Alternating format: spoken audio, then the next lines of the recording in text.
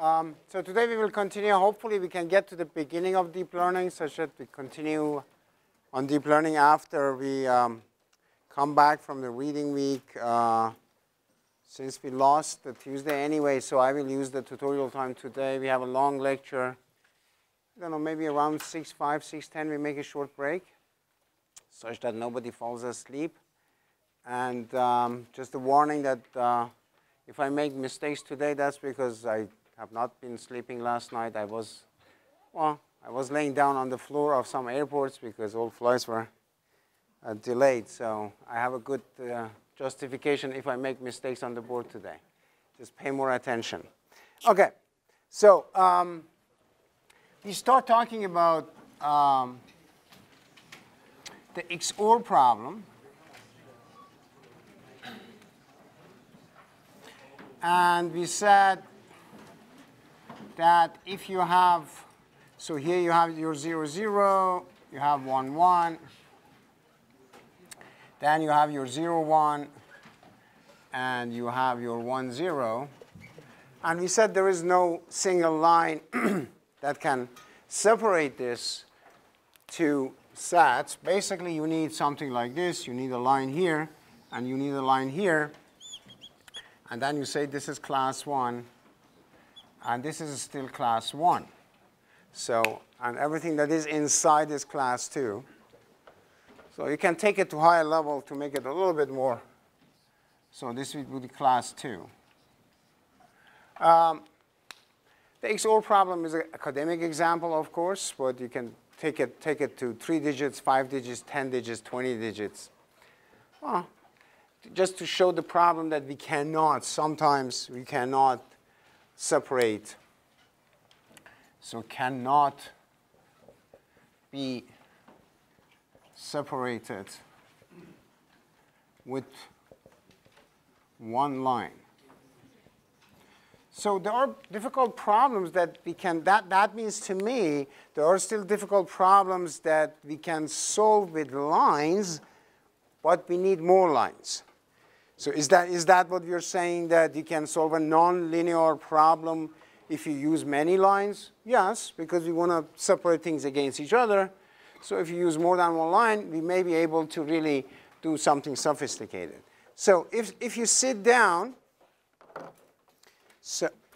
and play with it, just manually, you see that if x1 and x2 are your digits, each one of them can be 0 or 1. So you have two Boolean variables. They come in. They can be 0 or 1. And just as a Gedanken experiment on the paper, we want to see how would that something like this look like. And let's say I use 2 of those artificial neurons or perceptrons. And of course, then this will be connected to both of them,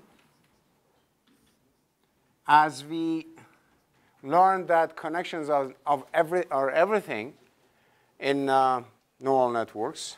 And then we somehow get those to be combined to another neuron, aggregate them, and give something out. And we want, if I have my x1, x2, so if this is 0, 0, y will be 0. If this is 0, 1 is 1, 1, 0 is 1, 1, 1 is 0. So that's basically the XOR problem is recognizing what cases you differ or what cases you are similar, which is a very good distance measure in many, many feature calculation scenarios. As a matter of fact, we are at the moment spending a lot of time doing Hamming distance calculation with XOR. Fast operation. So, and you see sort of the nonlinearity of it in the way that it works. So, okay, so of course, we have some weights here, we have weight here, we have weight here, we have weight here, we have a weight here, we have a weight here, and I may have some biases. Well, I'd rather have some biases. And some bias here too. And we said that rationale for the bias was if I don't have bias, the sum of w's times x will always go through the origin, 0, 0. So I can rotate it, but I cannot shift it. So I need the bias to shift it around, such that I can shift this anywhere I want. OK. So now if you sit down and say, OK, you know what? I want to put this to -1, -1. And for whatever reason, I put the bias to 0.1 for this one. Why are you doing this? Well, let's say I just randomly did it. Even if I do it, so the main question right now is 1, 2, 3, 4, 5, 6. I have 6 weights to find somehow that can learn the XOR problem. Well, XOR problem is implemented in any computer. We just pair the bits and we do it. It's not a big deal. We have been doing that for 60 years.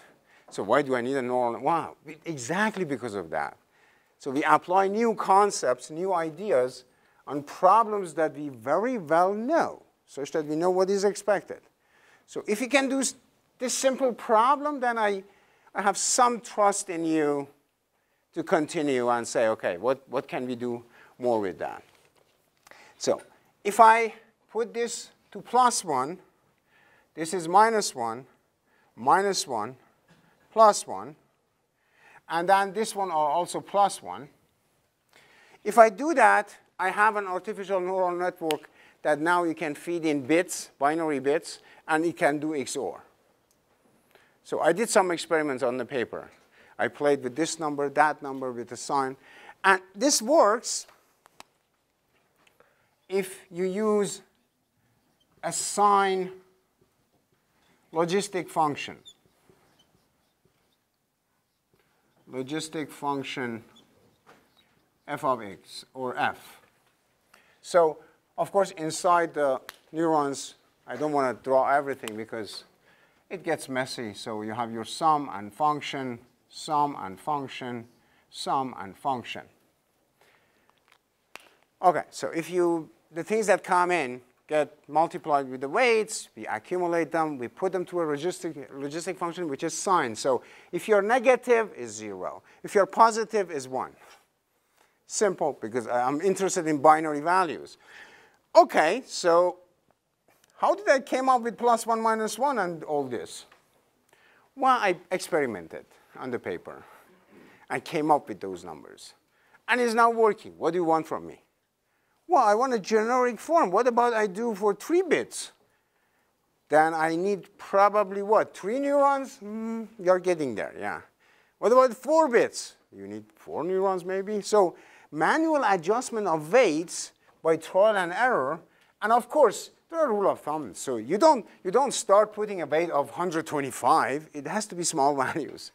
So keep it simple. And we start with small values and then see, should I do this? Should I do that? But we can do it really just to make a point for a very simplistic example. We cannot do it if you have a network of even, I don't know, 10, 20 neurons. Combinatorially, it gets out of hand. You cannot do that. OK. So this will enable a nonlinear separation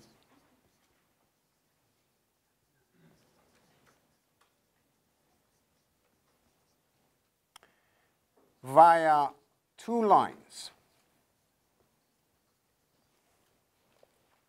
So what I created manually here, I have 2 neurons here. It will create these 2 lines. Not exactly these 2 lines. It could be here a little bit here. This could be a little bit like this. But it will give me 2 lines. And I can separate the cases.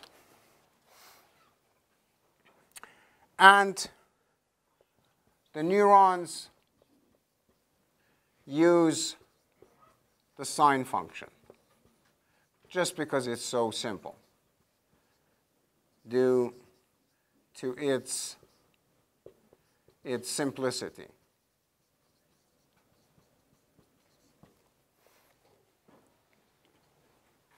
So if I look at that, don't worry at the moment, how do I find the weights, which is the main question for us. How do I find the weights? Because intelligence is adjusting the weights. But more importantly, so OK, you are telling me if I add a neuron, I can draw a line. If I add 2 neurons, I can draw 2 lines. What about if I have 500,000 neurons? Wow. You can draw 500,000 lines. Where? Well, it depends on the architecture of the network. So, and do you need 500,000 neurons to draw 500,000 lines? So, if I have 1 neuron, and I have my x1 going into the neuron, having the weights w1, and the x2 going into the neuron with w2, and I have a wo with the value of 1 as bias, and y comes out. So this is this big picture of summing everything, putting them through the logistic function, just to limit everything such that things do not get out of hand. So what this creates, basically you have your wo plus w1 x1 plus w2 x2 line. And that creates some sort of line that I'm just arbitrarily saying this is this line. And if this is greater than 0, so you are belonging to this class. And if the same value, wo, w1, x1 plus w2, x2 is less than 0, you are belonging to that side. So the line itself is just a decision boundary. We mentioned that. You create a line and say if you're on this side of the line. It's a very simplistic view of things. In spite of all the success that you're having with it, it's an extremely simplistic view of things. So I just draw a separating line. So 1 neuron gives me a line like this. And if I'm using a sine function, I say, OK, so if you're negative, you are on this side. If you're positive, you're on this side. Keep it simple. Because why? If I have several thousand of those neurons, things get really complicated. So I don't want to put x squared and square root of x. I don't want to do those type of things. So just keep it as simple as possible, because naturally they get more complicated. OK, so what happens if I take those individual neurons or perceptrons and I put them together as I did here just on the paper, and I did some lucky guesses and found some lucky values for my, especially this one, some lucky values for my biases, which I cannot justify at the moment, why I did that, and voila, I can do XOR. Go through it. Just put some numbers to it, see whether it works or not, and if it doesn't work, why it doesn't work. So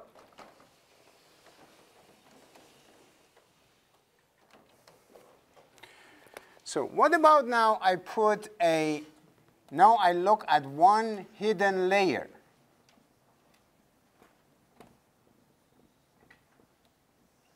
So which means I grab now, let's say 3 neurons, and let's say I have my bias here is 1, and I have my x1 and x2. Now I'm keeping the number of inputs the same as I had, just 2 inputs. But now I'm adding more neurons. So I'm adding more processors. I'm adding more CPUs. And say, OK, so this is my bias. This is my first input. This is my second input. And of course, this is a neural network. Everything has to be connected to everything. As we learned that the power is most likely, as we guess, not just in the number of neurons, is rather in the number of connections. So everything gets connected to everything. This is the input node for bias, input node for x2. And so when you do this, you have to collect the information on the other side somehow. And for that, you meet another type of neuron. It may not do much, but So you get the output of each one of them, you put it through an output, you get your final output. So if you do that, basically you have one hidden layer. And why we call it hidden layer? Well, for one layer is a little bit difficult to justify, perhaps. So this is my input layer. So this is accessible from outside. This is my output layer, which contains only one neuron. I can hardly call it a layer. It's a layer with one neuron. And I have really a hidden layer, which means this is a layer that is not accessible from outside, is not accessible from this side. So when you put your numbers in, why? Because, again, all of these connections have some weights. So, and you have to go through those gates if you want to call them. So therefore, we call it a hidden layer. So now that's a hidden layer of 4 neurons. So what does that do for us? If I have something like this, if this is my x1 and x2, so these are my inputs, my variable. It could be raw data. It could be features, representation for raw data. And let's say I have a class like this.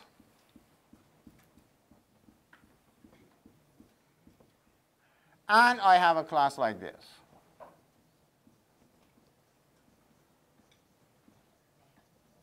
Let's say I have only 2 classes.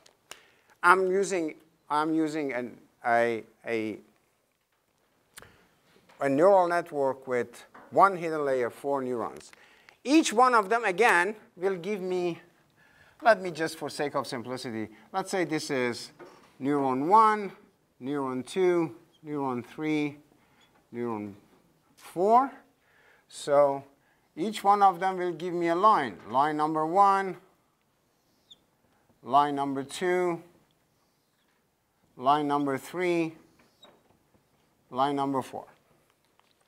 So the 4 lines will basically encircle this guy. So this is inside this class. This is this class.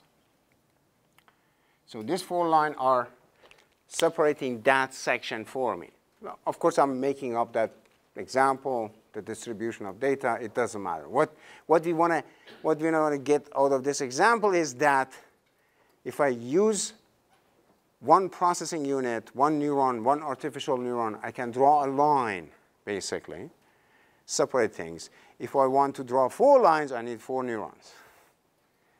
So now, if that's the case, that means if I use a deep network with 500,000 neurons, you get 500,000 lines to draw? Yeah, that's why they are so accurate. So you can really separate stuff with each other such that you draw so many lines, it becomes a curve. It's not a line anymore.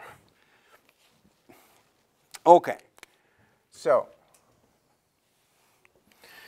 what about now we do 2 hidden layers? Now we are getting audacious. Now I have 2 hidden layers. I have my inputs. Again, one as the bias, x1 and x2. And then I have one layer here. Again, let's keep it at 4. I have another layer, let's say with 3. And I have one output layer that gives everybody out. So just for fun, we can go and really draw everything. Again, everything is connected. Sometimes for simple things like that is a good practice just to draw everything, because that gives us an appreciation of how heavily connected neural networks are. So everything is connected to everything. So, and of course, I have still my inputs or input layer. I have my output or output layer. I have my first hidden layer. And I have my second hidden layer.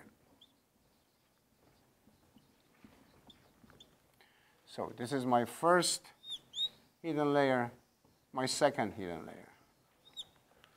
layer. Okay. Now, something interesting happens. Basically, now with two hidden layers,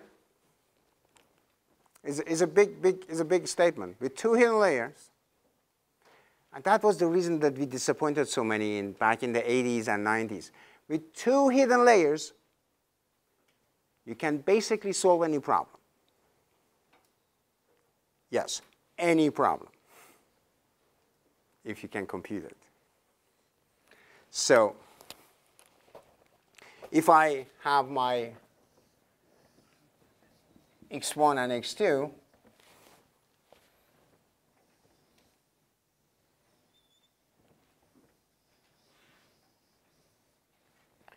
of course now, having two features is very difficult to have a highly complicated problem with two features. Maybe those two features are PCA reduced from 500 features. Maybe Tisney gave us that two features.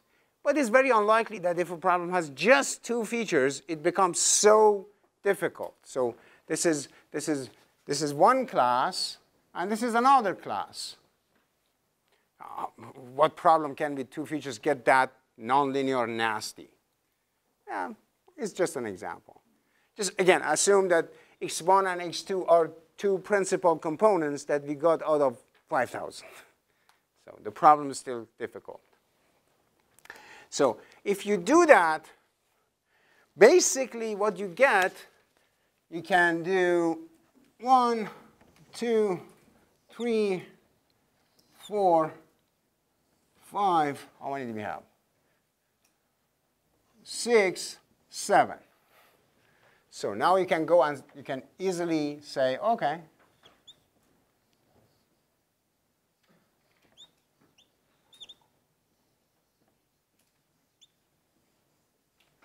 so now this is my region. So you can separate it. OK, if I have two layers, the main question becomes how many neurons per layer, which nobody has an answer for. It's not like there's an equation that we put in, and then we know how many neurons we should use. Yes? Why can't one hidden layer neural network solve any problems? Because there are things like the one example that we talked about are exactly this. That is, you need more resolution in the feature space to separate things that are not linearly separable.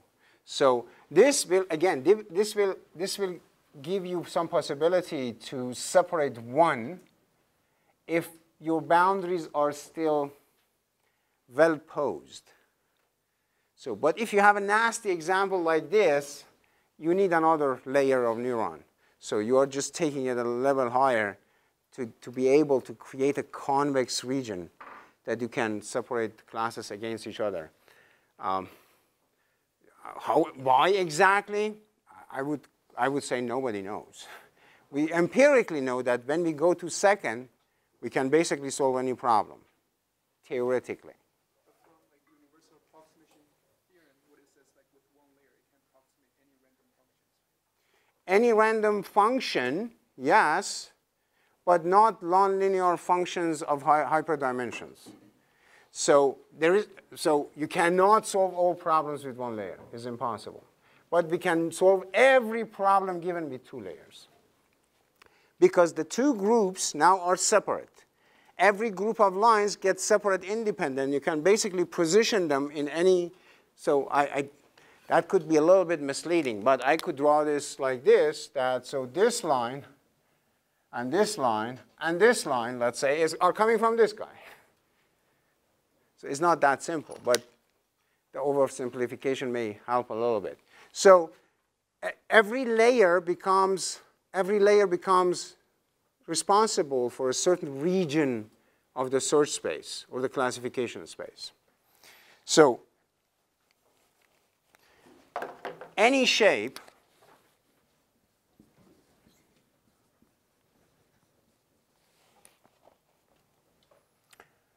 can be bounded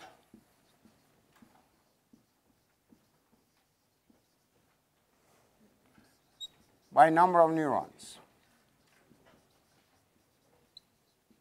Any shape. Well, that's a huge thing to claim. Well, claiming something and theoretically viable, that's something. But when you go into practice and you run a difficult face recognition, okay, I want to do it with 2 layers. Well, you will realize you can do digit recognition with 2 layers, and you can get to 98% accuracy from noisy data. So, but you go to face recognition, that doesn't work anymore. What you told me with 2 layers, I can do everything. I know. But can you get 1 million neurons here and 2 million neurons here? You could, but you cannot train it. So that's the challenge. So the computational challenge has nothing to do with the feasibility of it. Again, theoretically, all you need to classify anything is 2 layers of neurons. The question is how many neurons here, how many neurons here? And then empirically, again, the more complicated the problem, the more neurons I would need here. But even today, 2019, you cannot put 1 million neurons here. You can't. We cannot do this. Yes? Probably a stupid question, but what's the difference between having 2 layers with like this comparing to having 1 layer that's 7? Yeah, because they are independent. They are dependent on each other, but we are adjusting these weights separately. So, and the error that will come, and we adjust this, and then we adjust this. So, and each one of them now, the line, if you have just one, if you have one layer, so the position of those lines that those neurons of the first layer generate is depending on nothing, just a weight adjustment. But now we are interconnecting this.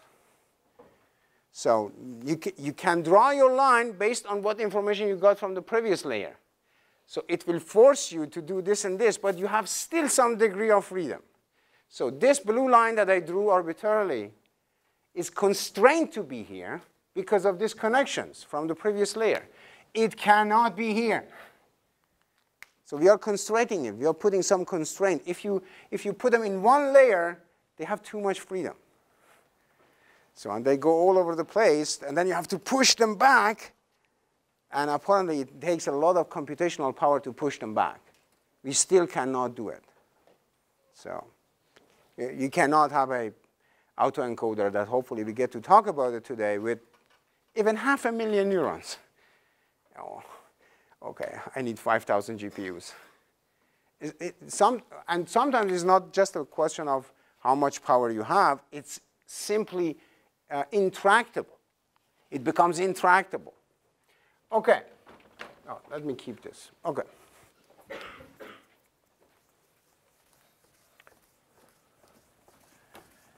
Important is we can stay and talk about this a lot, and there are some formalism about it. But for me, it's important that we take away from this, look, the topology of the network and the number of neurons in each layer has a direct relationship with the difficulty of the problem that you want to solve. You don't go with 10 layers and each layer 500,000 neurons if the problem is simple. Of course not. So now, if I want to draw the XOR again, so let me draw the XOR. Let me draw it 3 times.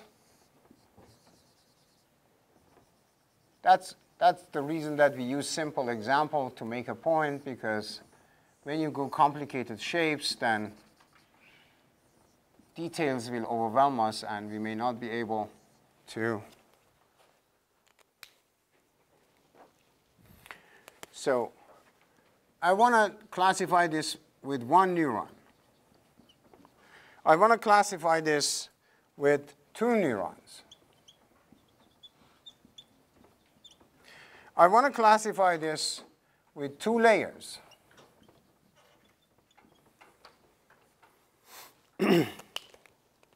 Well, if you do that, if I use 1 neuron, what? I get this. So, which means it says this is a class, and this is another class, which of course is misclassified.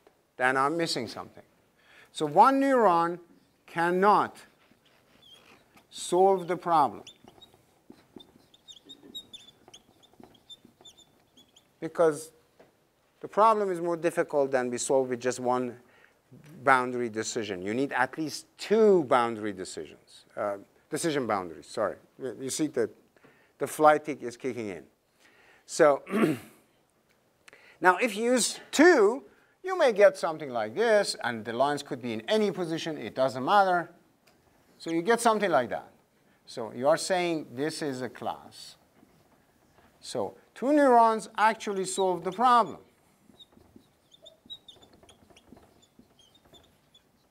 Great. OK. So XOR in 2 dimensions, 2 lines does it. I don't need more than that. But you get enthusiastic and audacious, and no. Let's go with 2 layers. Let's put 200 neurons in them and see what we do with XOR. Well, you overkill it. So I can go with 2 layers, and let's say each one of them 4 neurons. So I get this, this, this, this, and I get this, this, this, and this.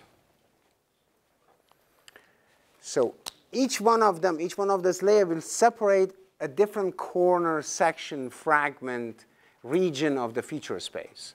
So 2 layers solve the problem 2.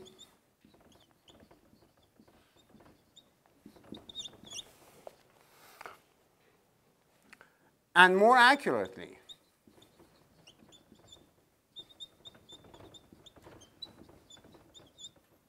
But do you need that?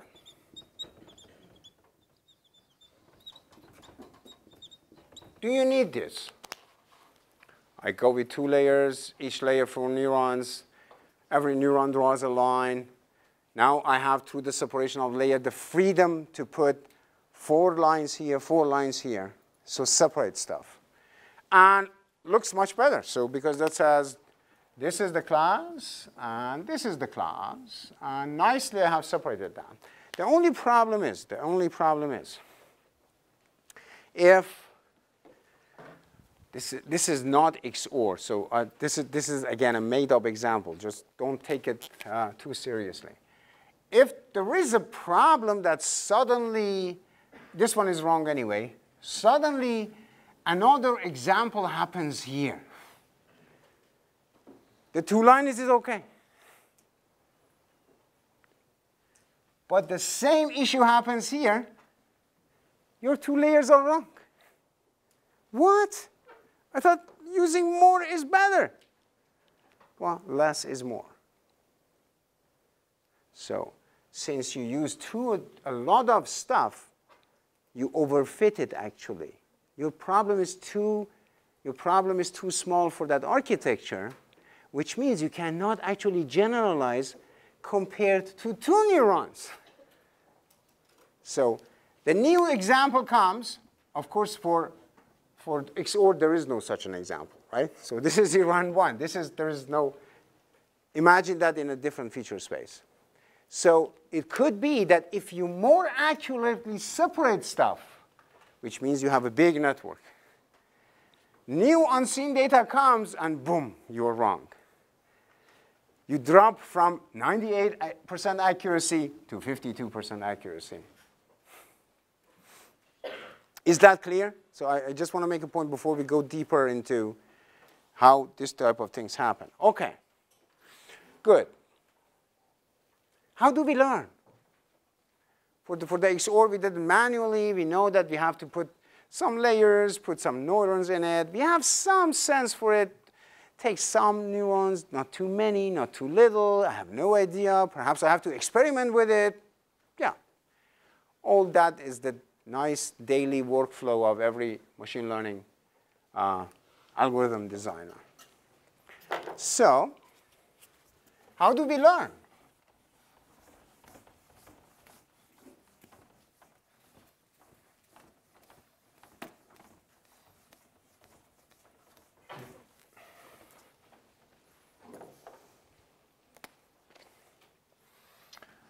So learning algorithm.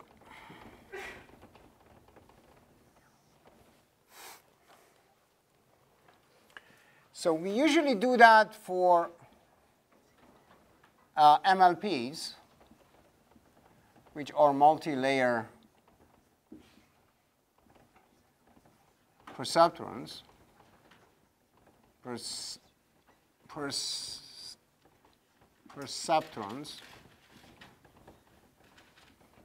So the simple structure that I drew, and you have 2 layers.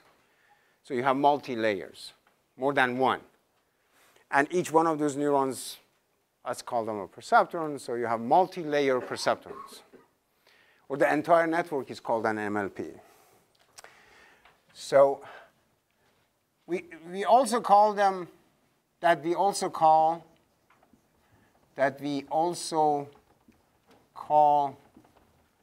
feed-forward MLPs. We see that it matters how you are moving in artificial neural networks. For the time being, and perhaps for the remaining of the course, we are assuming we are working with feed-forward networks. Whatever I put in, it goes through the network in one direction. There is no circle to come back. You cannot come back. When you put it in, you have to go through, get out. Big assumption, because if something comes back, we'll just mess up everything I'm calculating. It cannot come back. So it has to be feed-forward. This tiny adjective of feed-forward is very, very important for us. There is no artificial neural network as we want to talk about them if we cannot make that assumption that things cannot come back. For MLPs that we also call feed-forward MLPs, we need to solve the credit assignment problem.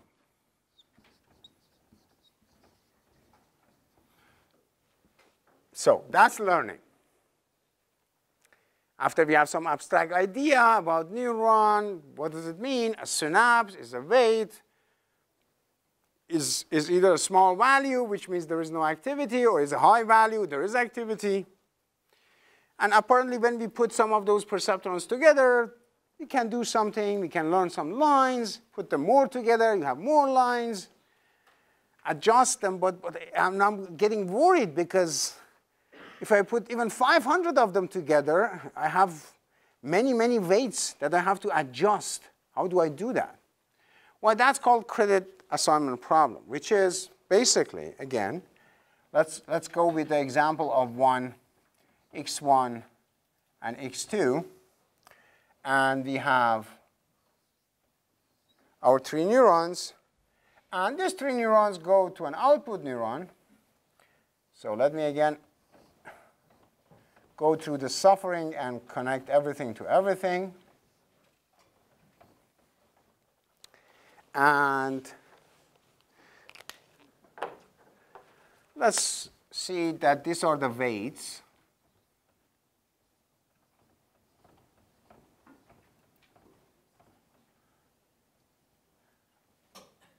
So these are the weights of those connections. And you calculate the output. So you put some inputs in here, and you get an output, whatever. You get output is 10.2. So x is whatever. X is 5, x2 is 6.3. And the weights have some values. We randomly initialize them. Is that clear? This is just a bunch of addition and multiplication, right? So just assign some random values to those blue dots. Put these numbers into that. They will go get added here, go to a function, come out, gets multiplied with this, get added here, go to another function. It's just a bunch of additions and multiplication. Nothing is magical about that. but the structure that they are connected together. That brings the magic. So, okay, I put some numbers into it, and they go through my randomly selected weights, and I get something out. And then you look and say, okay, so what the output should be for 5 and 6.3, and you go into your magic of data, magic, long, big label data, and you read there that y should be 5. So if x1 is 5 and x2 is 6.3, y should be 5. You read it from the table. That's the data that the customer gave us. That's the data we downloaded from Kaggle. That's the data that we measured. It doesn't really matter. Okay, that's a big difference. That means at the moment I'm stupid as a network. Because instead of 5, I generated 10.2. So there is an error. There is an error of 5.2. That's a big error. That's a big error because this is just one instance. Now what happens if I add 4 and 11 and 2.3 and 6.5? So now I add all this, I send this, and for each one of them I get an error. The error accumulates really fast. Before you know, you have an error of 5 million. What the error should be? 0. Wow. Okay. Okay. So error should go towards 0. At the moment, for one instance, I have an error of 5.2. Now, the question is this. This is my error. I have to come here, look at this, guys, and ask, whose fault is it?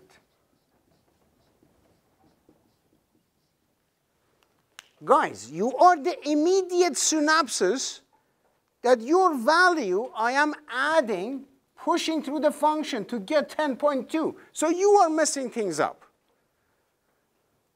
So 2 of them are shy. They don't say anything. One of them is a really fresh guy and says, oh, excuse me, what can we give you? So look, these guys at the beginning, at the door of the university, they gave us crappy numbers.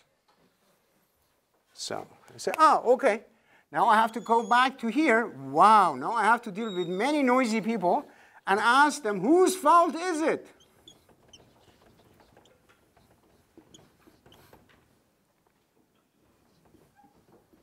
Whose fault is it? And they start fighting among each other and saying, this is your fault, this is your fault. Well, this is called the credit assignment problem. Credit assignment problem, or blame assignment problem. So who gets blamed? Or if the error was really small, who gets the reward? Who did the job? So you cannot simply ask these guys. They have some values. They have some value. This is 0.1, this is 0.23, this is 0.56, 65, whatever. They have some values. Now, because we have an error, we have to go and change these values. But how should I change them? This is a crossroad. Now, this is 1982. And Rumelhart and Hinton are sitting in office and they are writing with the chalk on the board and say, how can we find an answer for this? Let's play with random. We randomly add an epsilon. No, it doesn't work. For small problem, doesn't. Yeah. XOR problem, we can show random sampling, Monte Carlo, fantastic. Yeah, for small problem. But you need a deterministic approach to learn to adjust these weights, adjust these guys, and put 5 and 6.3 again, and suddenly I don't have 5.2, I get 3.1. The error comes down. Oh, okay. I have to figure out a way to bring the error down. But not just for 5 and 6.3, also for 5 and 11 and 2.3 and 6.5, for all of them at once, at once. You cannot adjust it just for the first set of inputs. And that's what learning has to look at the data at once, at any time, at any given time. So how do we do that? This is by far the biggest question. So if we don't get this, we will not appreciate any learning technique, because this is very important. How we propagate back, and I guess I have to ask one of the colleagues who said that first, Rommel Hart or Jeff Hinton. I don't know which one of them said it first. Because naturally it comes probably over your tongue that if we propagate the error back into the network, so this is error backpropagation. Learning is learn from your error and go back, make adjustments such that you do not make a big mistake in the future. Okay.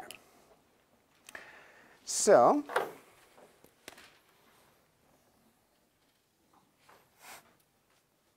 intelligence is updating the weights, which is solving the credit assignment problem. The credit assignment problem. So for us would be then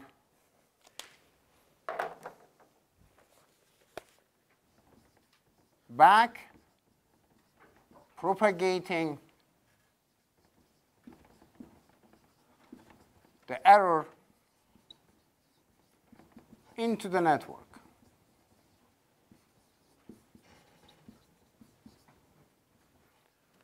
So you give me error, I push it back into it. I cannot deal with this. You made this mistake, you take care of it. So push it back into the network.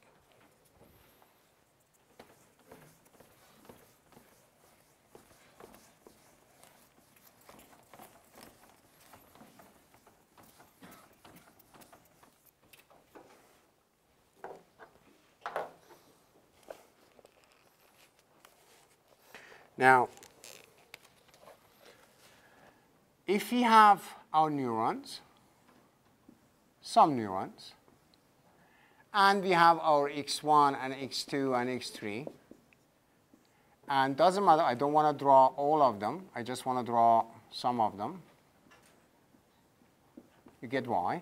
So you have your feed forward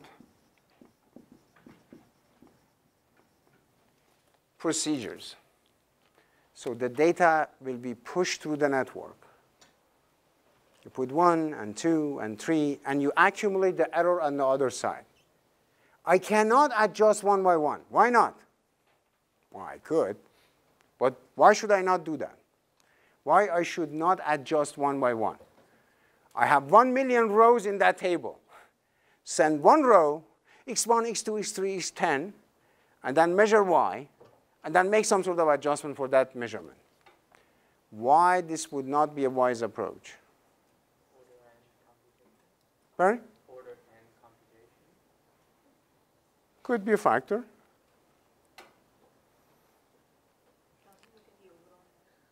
We want to get an overall picture of the data. So the question is, how can I minimize the error for everybody at the same time, not just for one row? So we have to learn the pattern. The pattern is embedded in all measurements, not in individual measurements. So now, and after we propagate that, then you get your comparison with the desired. So you have your error.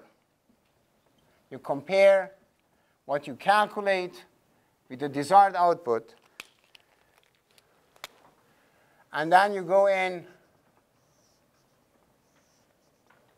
and you do your backpropagation.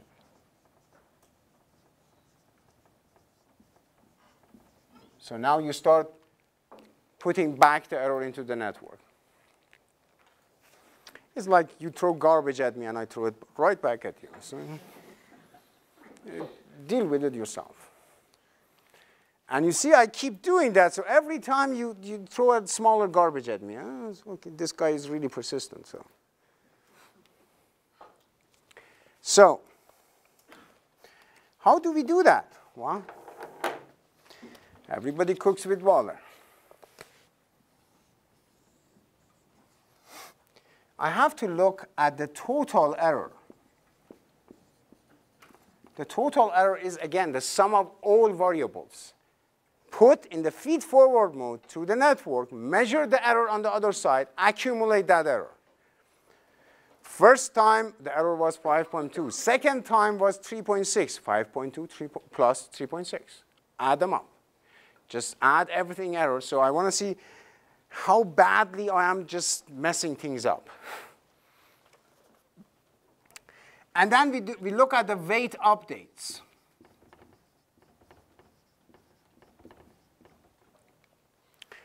And then you see if you do that,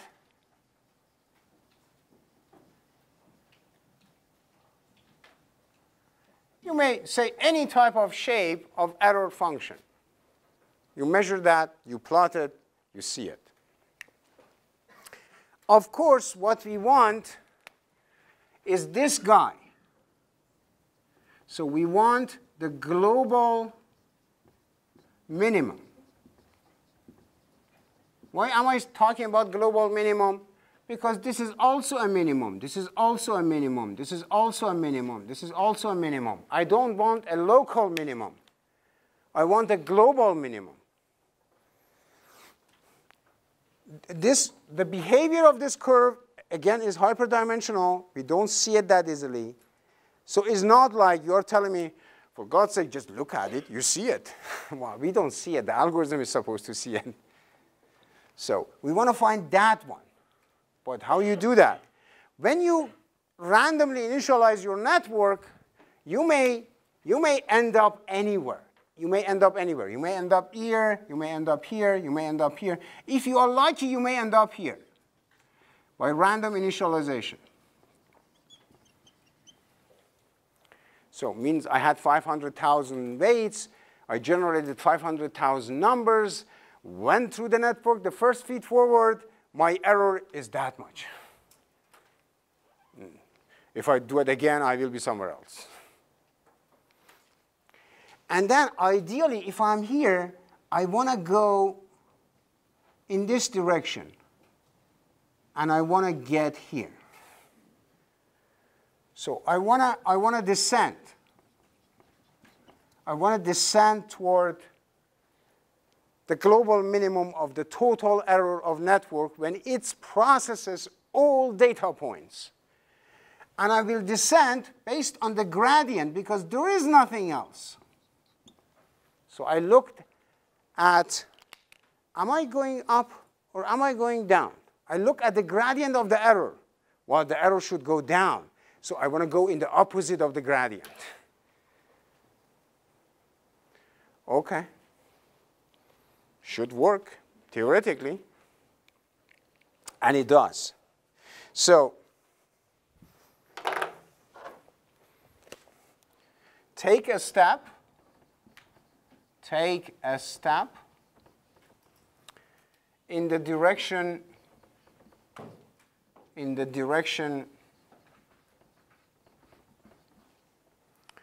resulting in a maximum decrease of the network error E, of the network error E. This direction is the opposite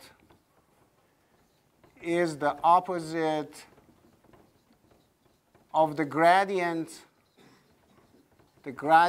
of E, E being the total error E. So I don't want to have the maximum error, so I go in opposite direction. So that opposite direction should enable me to descend toward the minimum. Can it happen that I am here, I land here, and I descend to a local minimum? Yes, it does. Yes, it does. How should I know? Not that easy. We will talk about it a little bit. Getting caught in local minimum has been a historical problem on neural networks. But now we have some mechanism to counteract that. OK, so let's get serious. Does it mean so far we have not been serious? Yeah, sort of. No, I want to have some equations now. I mean, that's great. We have TensorFlow, but it's not bad that we know some of those equations. If you look at the code, it doesn't matter what it is. Is it PyTorch? Is it TensorFlow? And the equation does not immediately come to your mind. You have some big deficit. You should see the equation in the code. Oh, this is the total error, the sum of this difference. Because in the code, everything looks different. So,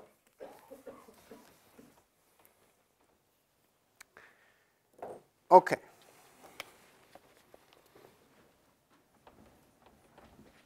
Intelligence is updating the weights.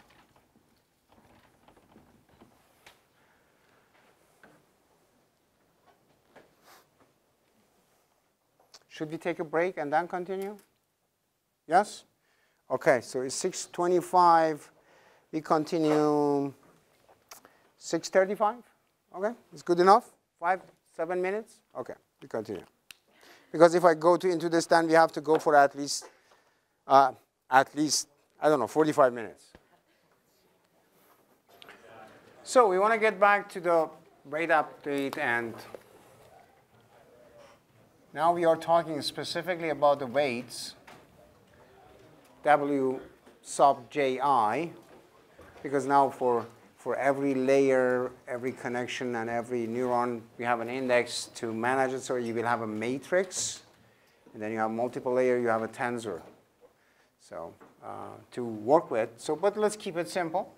So the weights that I have, it's the weight that I had plus some delta. So of course this is pseudocode in programming, because otherwise I have to add here. This is n plus 1, this is n, this is n. I just don't want to do that, so I don't write it anymore. So I'm doing those calculations and adjustments in different iterations of every epoch, as we will then learn to call them. So the entire thing comes, whatever weight you have, add or subtract something to it or from it, and hopefully we're going to be fine. So, but we have to solve the credit assignment problem, which has to have some intelligence into it such that it descends toward the minimum error. So it has to be somehow intelligent. So this delta W sub ji is minus, because you told me I have to go in the opposite of the gradient of the error. So it has to go in the opposite direction, minus. Let me keep my eta, my learning rate. So introduce parameter has nothing to do with the network. I just introduce it. I want to have more control over it.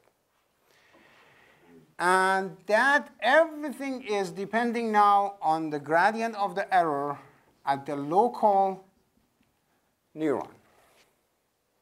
So this is one of those things that is very somewhat inaccessible to the young researchers, that you say, when you say credit assignment problem, solve it, and then you say solved it after you write 2 pages of equations, and then people ask, OK, where did you solve it?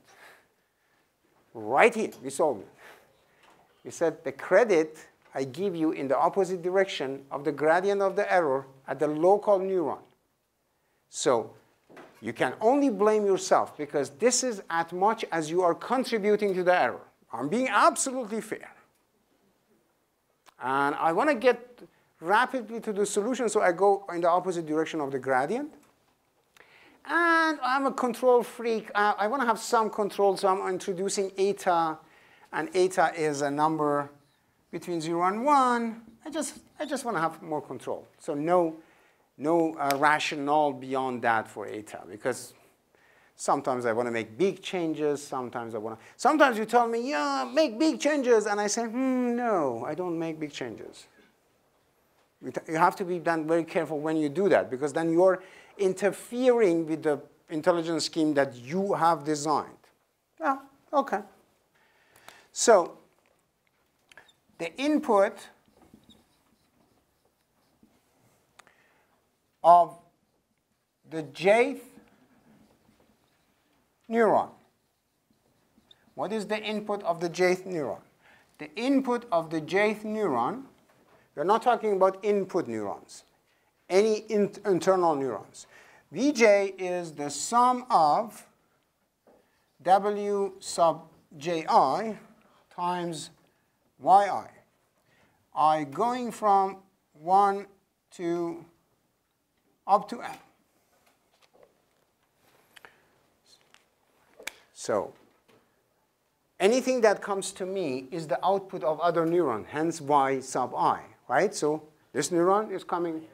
So anything that is coming to me is the output of another neuron. Is that clear? So this is the yi, and I have some weights wj. So hence, this is what I get. So my input is what the others created as output. This is the connection of the network. So don't get confused that, why is his output my input? Well, this is what we are putting in place. So for one of the neurons, and at the moment I'm excluding the input neurons, I'm just talking about internal neurons. For any internal neurons, what you get, the input of the jth internal neuron is the sum of weights times what is coming from other neurons before. OK. Good. Now, going back to high school, and we use the chain rule.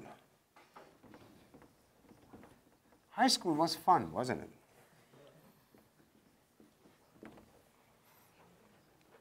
So the error, the gradient of the error with respect to the weights, w sub ji, we can break it down to the error, the gradient of the error with respect to what was at the input of that neuron, times the gradient of the input with respect to the weights. So now I'm really looking at what is happening locally, but I have correlations, dependencies that coming from before. I have to consider that. So I use the chain rule. I know that. So this is what I'm interested in. How would the error of the network change if the weight at this location changes? That changes because the error changes because of the input of that neuron. And the input of that neuron changes because of the weights. It's intuitive. Why? You need to look twice, and then you see the intuition. OK, good. So the local gradient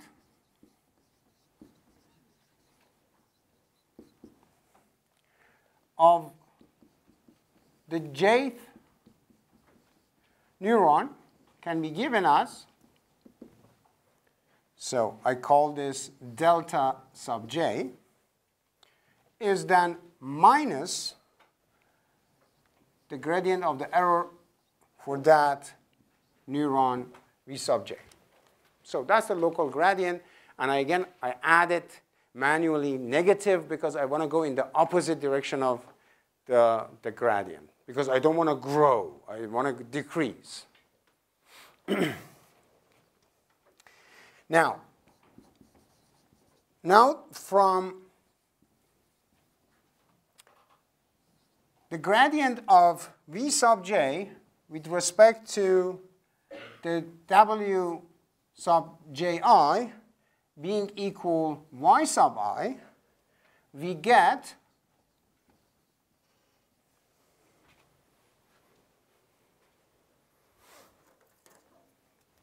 what do we get?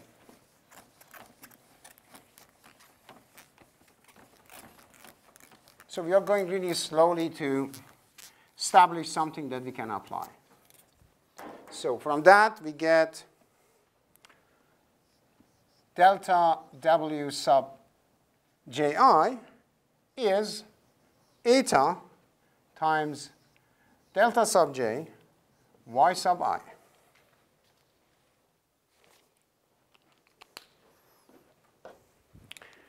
So now I have it everything, because all is that. So I have the output, which you are giving me. I have the local gradient. And I have a factor for me, the control freak, to control a little bit. So this is our delta rule. This is the first rule that we started with. So this is the simplest thing you can adjust the synapses in a network. Not a super complicated network, but an average size network with several thousand. You may have a luck with this simple delta rule to get things. So we just apply this. We keep applying this. Because now, this is changing. Do you see the dynamic? So at any neuron, I will get a different delta W's. At any neuron, I get a different delta value to adjust the weights. And then I use that delta to put it on the current value and create the new synapses.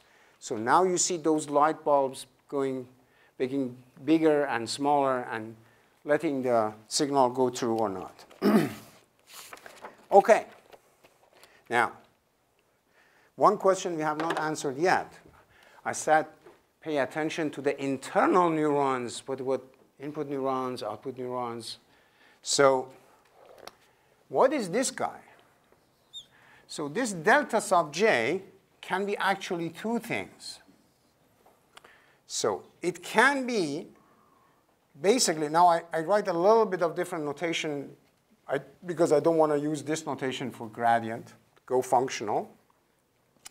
The logistic function at the neuron, at the jth neuron V sub j, the derivative of that. So build the gradient of that logistic function. Because the sum of weights goes through that function, I need the derivative of that function.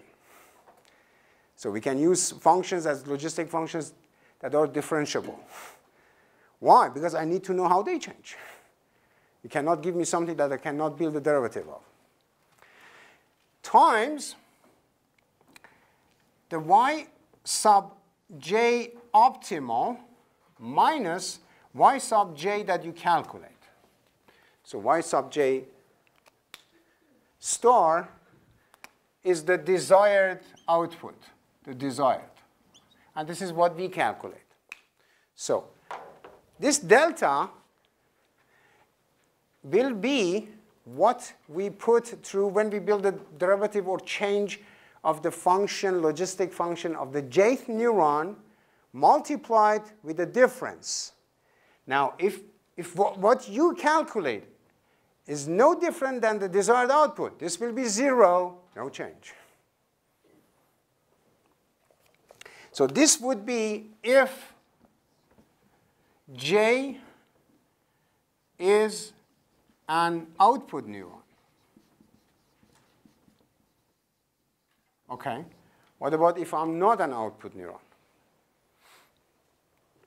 In that case, I still need to build the derivative of your logistic function at that jth neuron, which is now is not a output neuron. So it's an internal neuron. And multiply it with the sum, because now we are getting a lot of stuff, of delta k's times w sub jk. Now it's getting a little bit difficult. And its k is of next layer. And we do that if J is an hidden neuron or internal neuron. So if that's a hidden neuron, I need to know what was the fault of everybody else. What is the credit assignment problem for everybody else? And then I can sum it up and multiply it, weight it with the change at my location, because I want to be fair. And then this is for the hidden neuron. Some of it is straightforward. Some of it I have to draw something in front of me and say, it's coming here. So I calculate the faults or the credits locally with gradients, but things are getting pushed into me as well. So I have to locate all of them as well. So, OK. If I do that, now the question is, we sort of missed this. I sort of maybe skipped this a little bit, because we said if you have, let me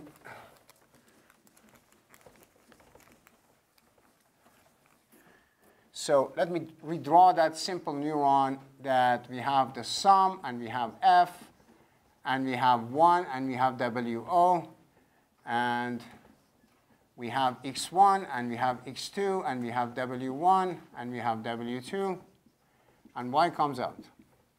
Now, we said that Y is equal the sum of X sub I, W sub I, plus WO, if we don't use the convenient notation. But this guy is just a summation. Now this has to go through the logistic function. So the response of the neuron is the sum plus the bias, or the sum in general, going through the logistic function. So I need to know how the logistic function is behaving. I need to measure the change of this accumulated weights going through the logistic function. So that's why we are looking at that.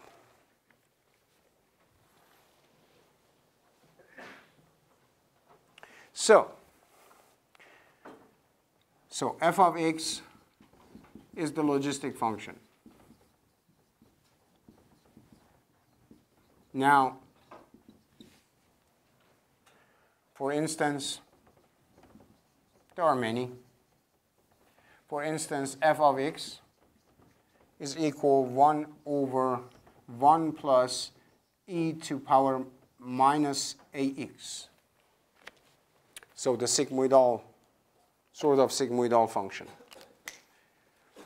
Why we go with functions like this? Because you can build the derivative, and beyond that, it has some nice features. Now, when you do this, again, I said, if you take a look at the code of any package, you should be able to see this sort of stuff. Now, if we do the backpropagation, and I have 30 layers, I start at the output, propagate to layer 30, 29, 28, 27. You have to backpropagate into the network. 25, up to the level 1. So if the first layers are lucky guys, they don't get any blame.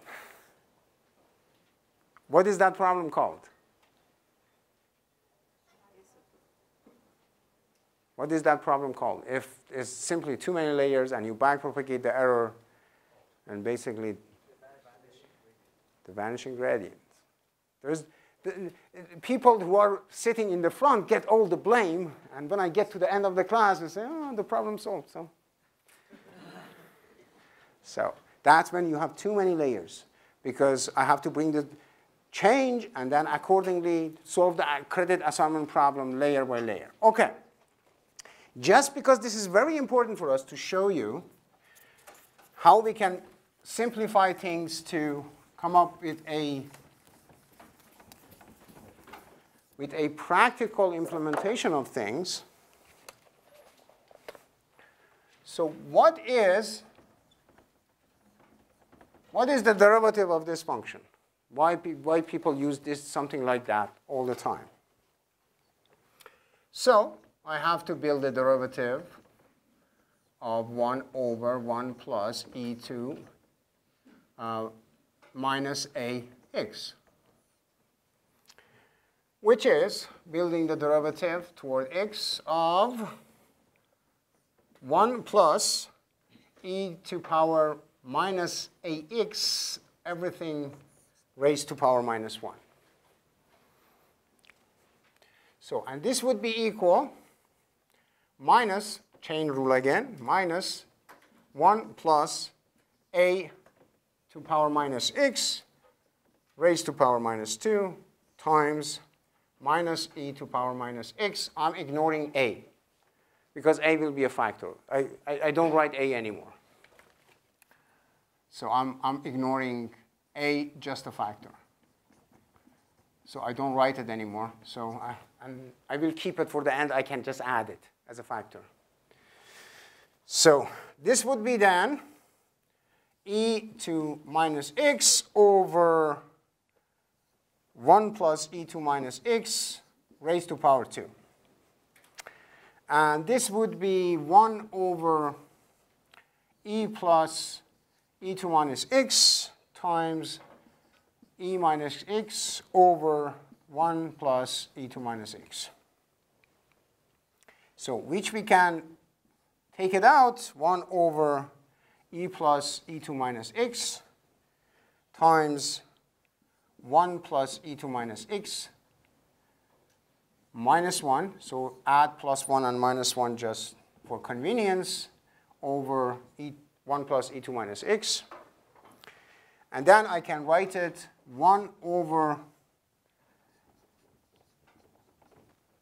1 plus e2 minus x times 1 minus 1 over 1 plus e2 minus x.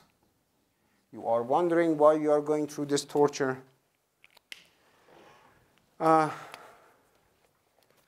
Because this is then f of x times 1 minus f of x. So the derivative of f of x is f of x times 1 minus f of x. Therefore, the torture. So, and why is that important? Why? It makes things a lot easier. If your derivative can be rewritten in a way that is more friendly, now we can reformulate stuff much more easily. So, for example,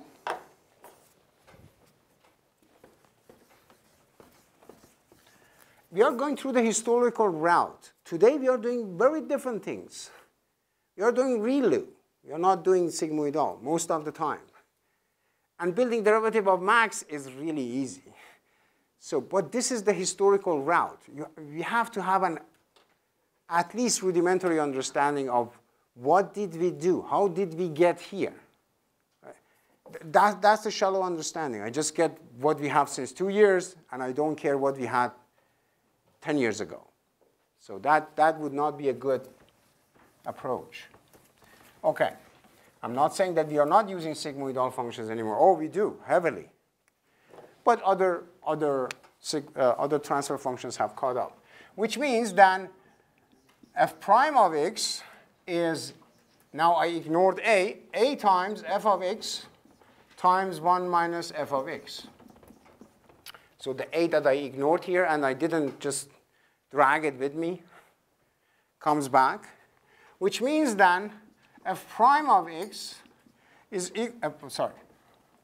f prime of v sub j is then a times y sub j 1 minus y sub j. Gorgeous. Simple. Practical. So I like that. As somebody who from time to time likes to code a little bit, I like to have things like that. That keeps things really in place.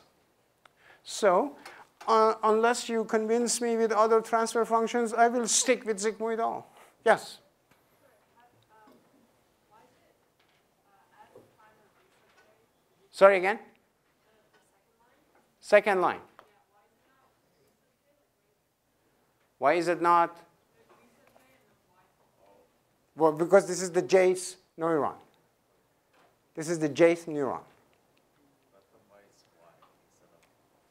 Why is it not what? What should it be? V? Why V?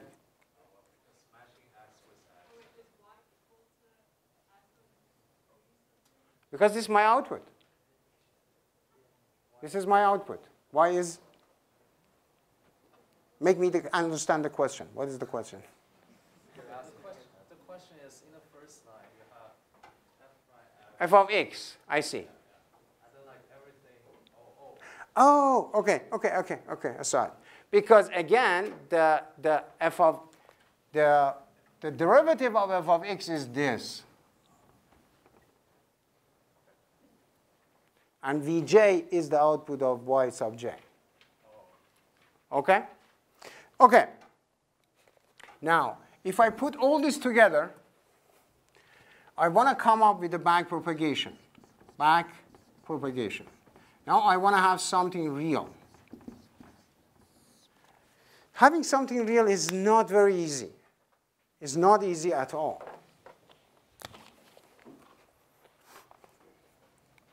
So you start by saying, okay, number of iterations is equal 1.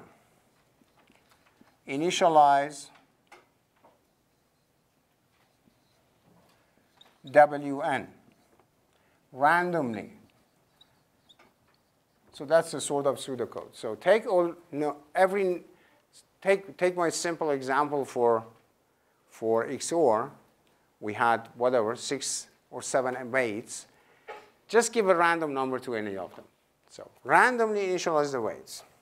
And now we go inside the loop. Now the learning starts. While you're stopping criterion not satisfied, now you have to tell me how you want to stop, because you can go forever. Now go. While you're stopping criterion not satisfied, we'll go inside another loop. Now I have a for loop. For each example,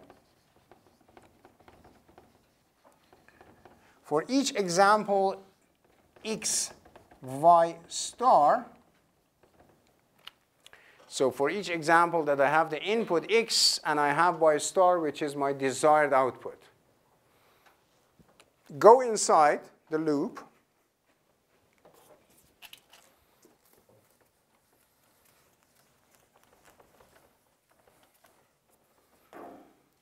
So this was one line. This is another line. So one line, another line. I'm at second line. Run network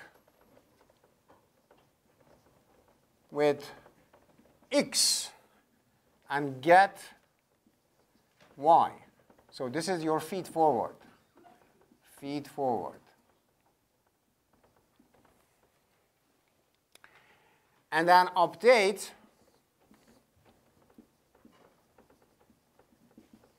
weights in backpropagation. Now you are going back to the network. Propagation.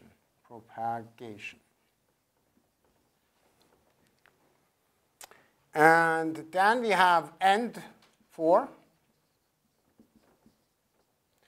And we have n is equal n plus 1.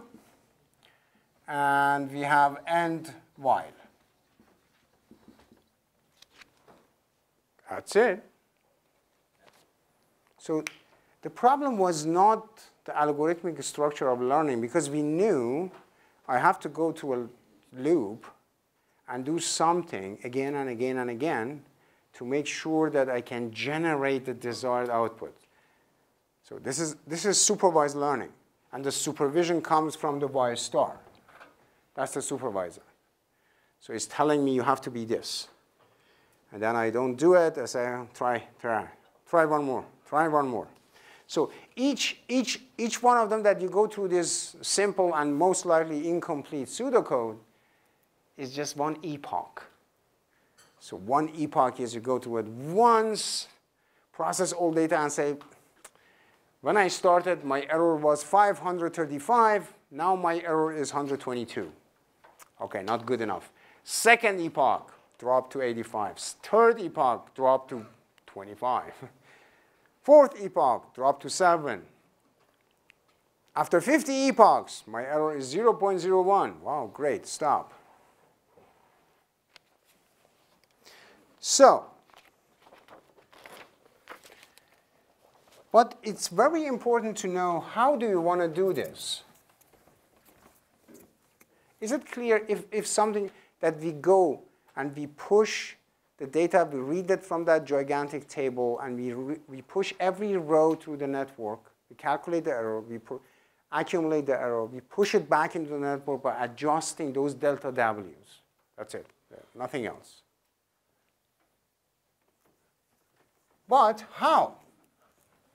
So everybody who has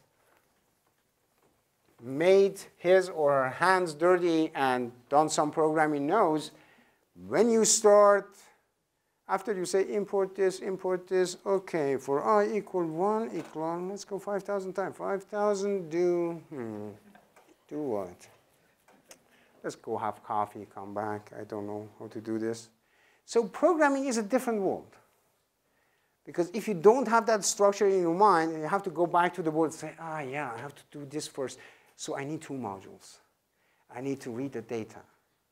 I need a training module. The training module needs to calculate the derivative. You bring in structure to implement it. Implementation is a whole different world. So algorithms designers may not generally be a good programmer. They may be, or they may not be. So algorithm designers have a more abstract view of things. And they see really good ways of 1, 2, 3, 4, do it, and you should get it done. But they cannot tell you the individual steps. That's for a good developer that gets the algorithm, can implement it, and make it work. So how do we do backprop? Now that we know each other, we can use the cute name. We don't say backpropagation anymore. We say backprop. So backprop in the batch mode.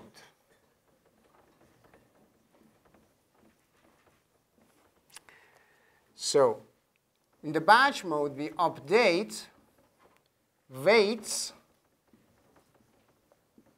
only after all examples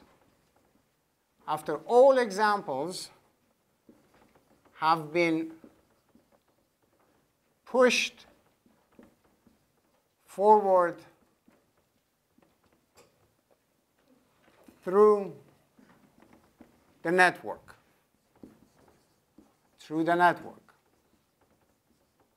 So, which means W sub ji will be, let me add n plus 1, the same value W sub ji at n. Now I don't have delta here. If I do batch mode, I accumulate the blame.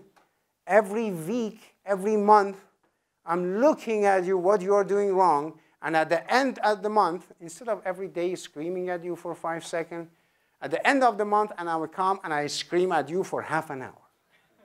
That's way more effective. Because it will psychologically damage you and say, I don't want to see this guy anymore. So therefore, we do this. No delta, the sum of delta. The sum of delta W sub ji x and, x and x, capital X, training samples. So we accumulate all the errors. We are so patient. We don't run to the guy and say, you made a mistake. No, wait. Let him make a mistake today, tomorrow, the week after that. Just add it up. So it would be nice if you could do that with humans. Oh, my God. So just come up with a list. Every week come up with a list. So you did this. Tomorrow I'm a perfect human being. OK. Not going to happen. So, but in computers, we can do this. So we accumulate the blame, or credit, maybe, partly blame, partly credit. Because if you do that at some position, so for some instances, the neuron did well. For some instances, did not do well. So you add them up, some stuff get canceled out. So you add them up, you come do a sweep of backpropagation at once. So that's batch mode. Batch mode means not necessarily all examples. I can go with a batch of examples. For images, for example, take 128 images. Put 128 images through, why is it always a power of 2? Think about it. 120 images, go through the network, calculate the image. So 128 different face recognition cases. Get the error, come back, make adjustment, grab another 128 images, go through the network. So not one by one. So batch means this. OK. So training is epoch by epoch. So at the end of every epoch, which is set of iterations, every epoch could be 5,000 iterations, 10,000 iterations, as many as we have said do it. So and every epoch get rid of a chunk of error. And of course, you have to generally go down. Generally go down. So how do I know I should stop if I do this?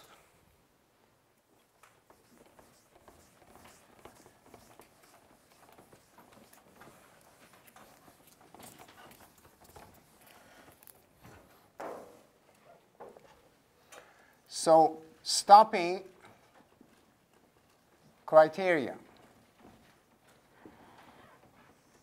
How do I know I should stop?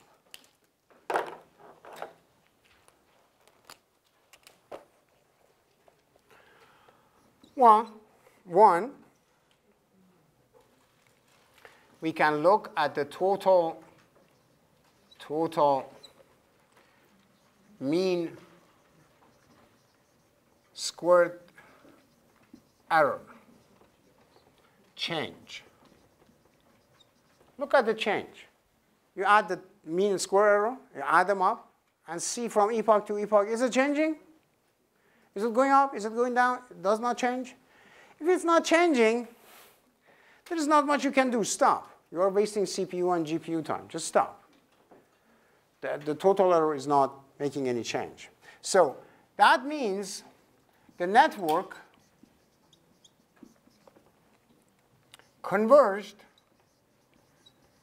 Converged means the error is almost 0, which would be ideal. We are way more content than that. We never want 0. 0 actually freaks us out. I don't want 0. If you give me 100% that there's something was wrong, okay, give me 1 or 2% error and a difficult problem, I'm happy guy.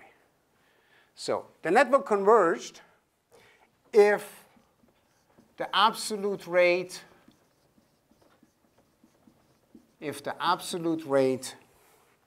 of change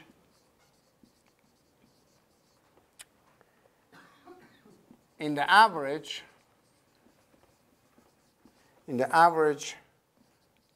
squared error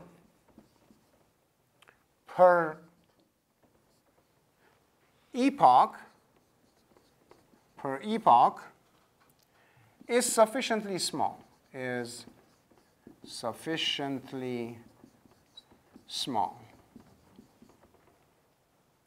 Well, that is, I don't know, anywhere between 0.1 to 0.01. There are no magic numbers, just rule of thumb, just to give out some idea. So the average square error per epoch has to be small. If it is sufficiently small, you have converged, which means you learned it, you got it, you did it. Stop. Whatever problem was, it's solved. We learned it, we adjusted the weights. Now I can do XOR in 5,000 dimensions. Now I can do face recognition. I can recognize digits, whatever the task is. Second, So we look at the average squared error per epoch, and if things are not changing, so as long as it's going down like this, I continue. Of course, I will continue if it's going down. If it's going up, oh, something is wrong. You messed up the coding part. So why is it going up? It cannot go up. We said gradient descent in opposite direction. It has to go down. Did you put the minus there? Go back. Sorry, I got the text message. No, I didn't hear the minus. A lot of time is coding part. And this is the part that makes things happen. So we make some mistakes there. Partially just regular mistakes. Partially we don't understand the concept, so we put it in the wrong notation. So second, generalization-based method. Well, I like that.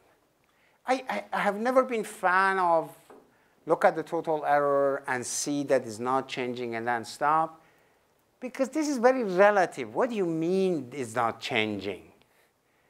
It could be really changing a little bit. That still, for my application, is important. I just want to watch it. It's minimally changing. Yeah, I just magnify it, look at it, and assume it's making a big change. So generalization is different. You can test for generalization. Test for generalization after each epoch. After each epoch. If you have adequate generalization,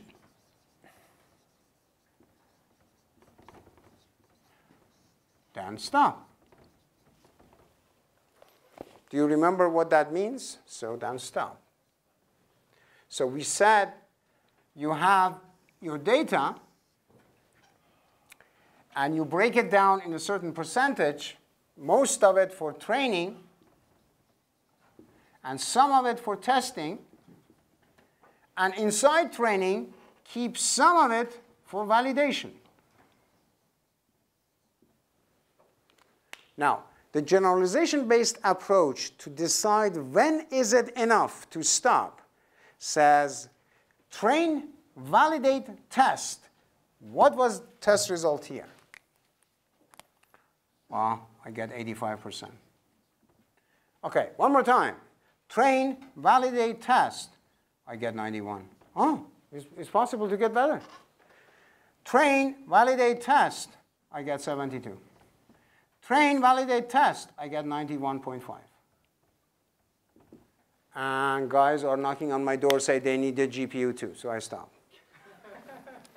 So if I am lucky and I'm keeping all results, I will go with the 95.1 because this is the generalization on the test data, not the validation, not training, on the test data. So I stop. I say this is the best generalization I get. So you know how much effort that is? That means this is testing embedded inside training. You train, you validate, you test. You train, you validate, you test. That's the Turing test. That's the way that we have internalized Turing test. So I like that a lot more than looking at the statistical way of, is the error changing? No, it's changing a little bit. What is a little bit? OK. Going back to the delta rule, so which means at this time, we should be able to sit down, review these notes, maybe do some additional reading, after half a day saying, I got it. This is backpropagation networks. So let me start. I know it's everywhere, but I'm such a geek, I want to implement it myself. So I implemented it myself. Trust me, nobody can take that experience away from you if you do it once. It's just a weekend, for God's sake. One time, don't go to the dance club or something. Just sit down and implement the backpropagation network. It's just a day. And the experience that you get is immensely embedded in your own brain, so you never forget that. And then you implemented all the problems and the bugs, and then you get it to work, and then you compare it with the state-of-the-art code for neural networks with TensorFlow, for example. You say, oh my God, this is elegant. But now you understand both sides of it. You understand the theory, you understand the coding, and you appreciate to use what others have put forward with a lot of effort and design. So I'm not joking. If you have time, do it. That would be extremely beneficial. And nobody can take that experience away from you. It will stay with you.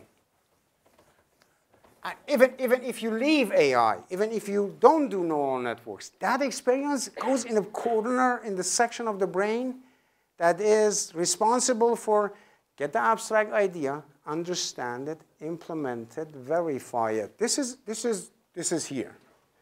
Has nothing. You will apply it to buying a house, finding a partner. Should we get kids, yes or no? You will apply it to anything. So, delta rule. Let's go back to delta rule.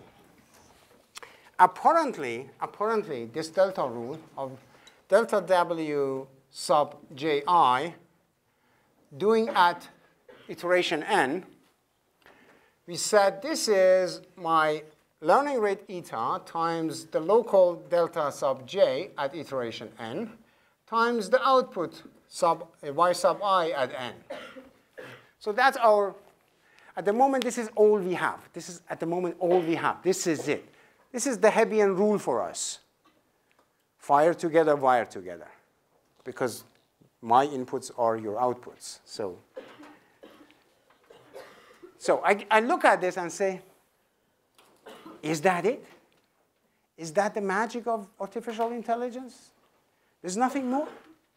You just calculate the delta based on some local gradients, and you put a minus sign there, and then voila. We can go. Yes, but this is not enough.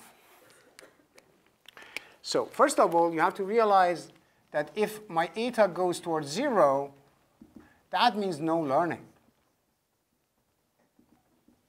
So if that factor is 0 or goes towards 0, you're shutting down the learning. And if eta goes toward 1, you are making large changes. You are making really big changes. What is bad about making big changes? Nothing. If you just start it, make big changes for God's sake. Because my weights are randomly set. They are all crappy numbers. So it will position you in the worst corner of the Milky Way galaxy.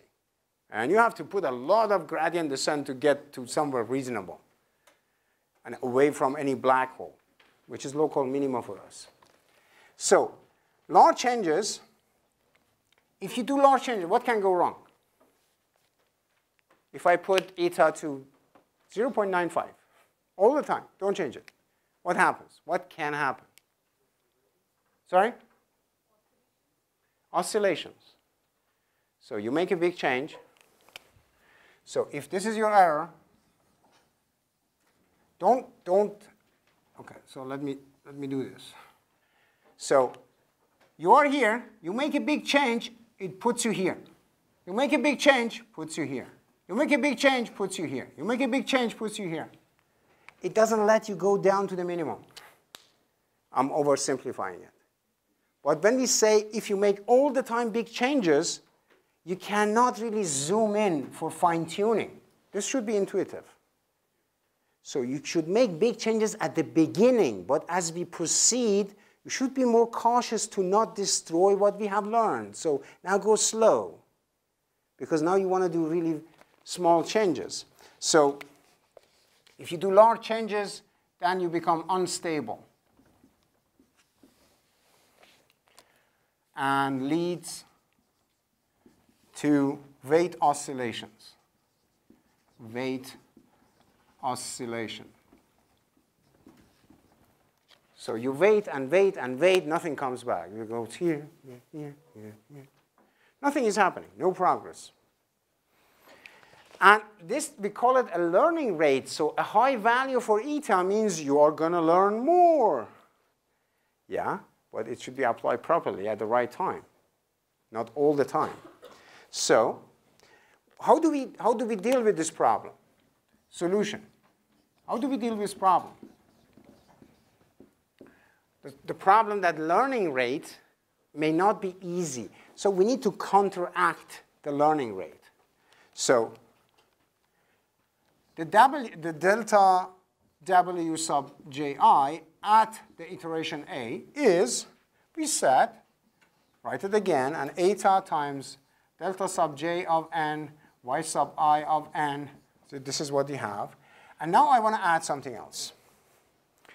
I want to say at some point, maybe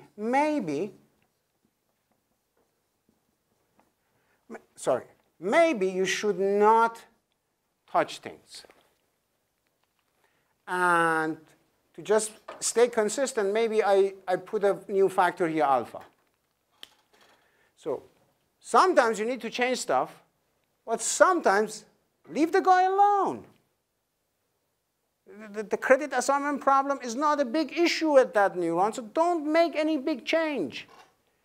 So this factor is a new factor. Alpha is, again, of course, between 0 and 1. We want to keep things constrained. And we call it momentum. Momentum. So momentum is a factor for us that gives some weight to the value it was. So now, of course, I can do alpha as a function of n, and I can do eta as a function of n. Now I get a lot more control over the learning process. You see the process is rather empirical, isn't it? We just put some general piece of knowledge that we have, we put it together, and we have something that makes sense, follows some logic. Nobody can find a flaw in it. I say, look, sometimes I have to make big changes, and the big changes are because of the credit assignment problem. I will reward and punish according to your contribution to the error. But sometimes I don't want to change things. Sometimes I just want to keep stuff as they are. But I will play with that with eta and alpha, with the learning rate and momentum. So, OK. When I started, was default value. Both of them were 0.5. Eta is 0.5. Alpha is 0.5. It's a safe spot to start. But nobody knows. So for your case, well, maybe I start 0.7, and then I decrease it to 0.2. And this is at, I don't know, 0.8, and I decrease it to whatever. I start at 0.2 and increase it to 0.8, because as we move along, the significance of this will increase and increase. If you learn, you should not touch things. So at the beginning, this is the dominant guy. At the end, this is the dominant guy. OK, now we are trying to develop some understanding for the learning process. Of course, this has nothing to do whatsoever with the way that human brain learns. Backpropagation is not an imitation of this. Most of us, we just need one event to learn. Well, some of us also never learn. But so for the easy stuff, I put my coffee here and then pay attention. OK, it's gone. Well, I learned to not put it here, look, and put it with more caution. Simple stuff we learn really fast from one mistake, There is no backpropagation of error in our mind.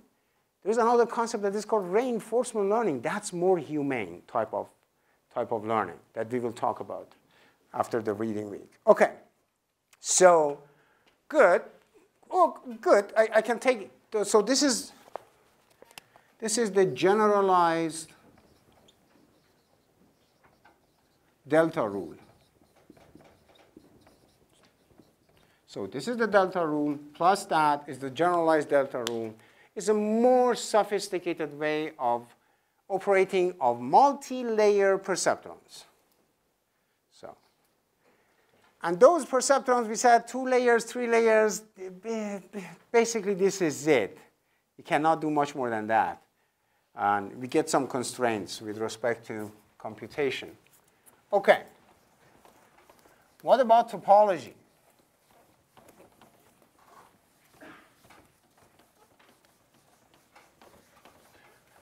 What about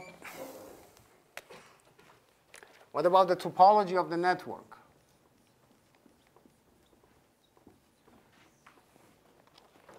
So topology of the network is the number of layers and the number of neurons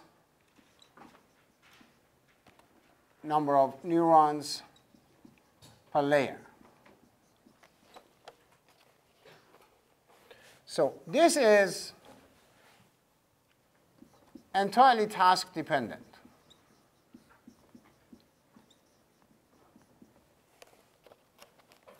And mostly done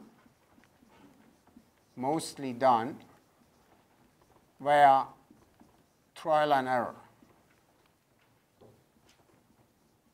So we don't know. There is a trend that I personally find dangerous, that you can like put 200 layers together and then you have it. Well, I'm not so sure about that. I still like to stick a little bit with Occam's razor.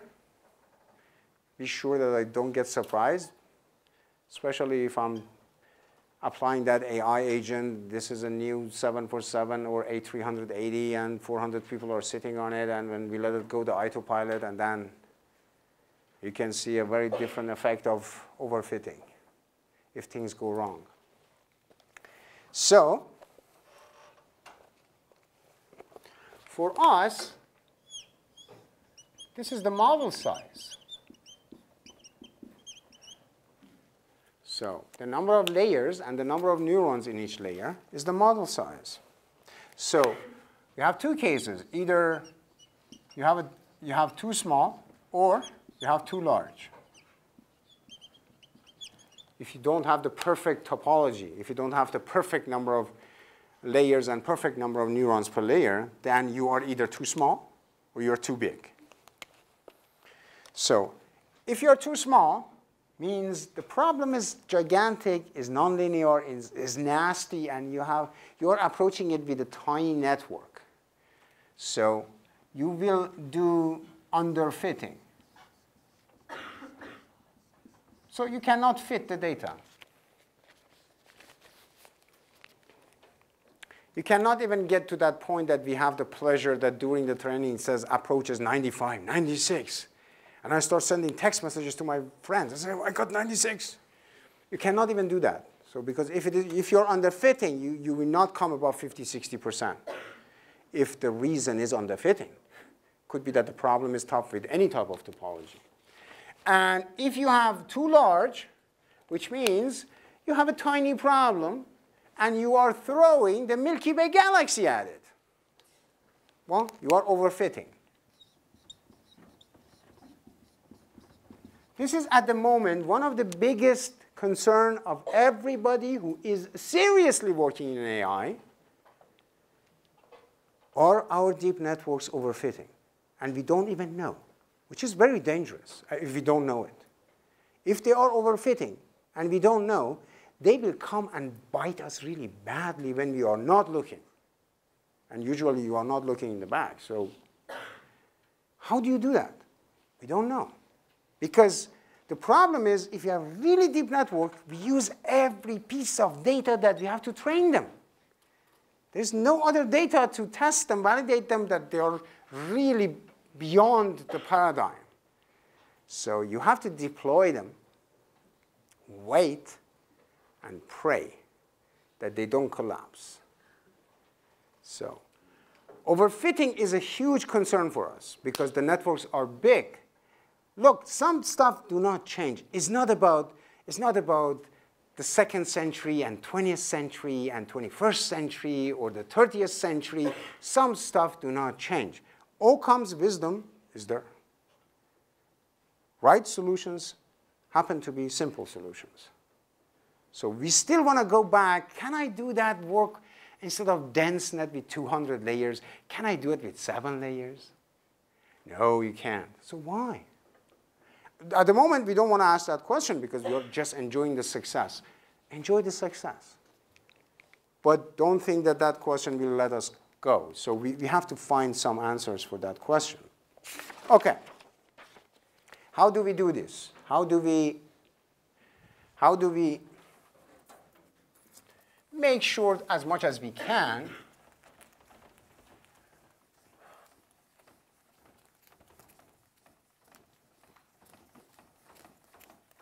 this is exactly what the human learning is about. Learning is not memory. I guess I mentioned that. Most of the time, somebody goes, where is the capital city of that country? And somebody says, this is this. And say, oh, the guy is smart. Knowledge is not intelligence. Intelligence is creating something, coming up with an answer for a question that nobody has asked before. Memorizing stuff, capital of this is this. Renaissance started 1845. The poem of love is from T.S. Eliot. This is not intelligence. You have a good memory. Good for you. Fantastic. Intelligence is being creative. Come up with something that has not existed before. Concept, abstract, solutions, ways. So how do we do this? We can, how do we check that? How do we check? How do we test? Again, Turing test. Alan Turing doesn't let us go. So Alan Turing is with us every single step. How do we know? Well, you can start with a large net. And then you remove neurons until performance starts to degrade. Then we stop. So now I'm talking about the topology. So you start with a network of 300 layers. Then you make it 229 layers. And then you make it 200 layers, 180 layers. And then when you go to 179 layers, boom, the accuracy stops. You say, OK, 179 layers is a good topology for this problem. They stop. You see how difficult that is? People don't do this. You know how many experiments you have run? I don't think anybody, even on this campus, has the resources to do this. You know how many tests you have to do? Any training of them, how much time it takes? So checking the overfitting is very difficult. So I can start with a large net and make it smaller, smaller, smaller, smaller, smaller, and find that point that suddenly the performance drops massively and say, OK, go one step ahead. This is the one. I don't need more than that. That this is the simplest network that I can get. Is 182 layers? Sure. But this is the simplest for this solution, for this problem. Or we can go other way around. Start with a small net. And then you add more neurons until performance is acceptable or becomes acceptable. And then you stop. So either you do top-down or bottom-up. So start with a network of 3 layers, each 500 neurons. Your error is 500,000. Oh, OK. So 4 layers, 5 layers, 6 layers, 10 layers, 12 layers, 16 layers, 25 layers. Oh, I got to 90%. Stop. Don't be greedy. Some of the problem we have is about greed. You cannot be greedy. Take what the data gives you. Don't try to push it through. So I got 92 with 172 layers.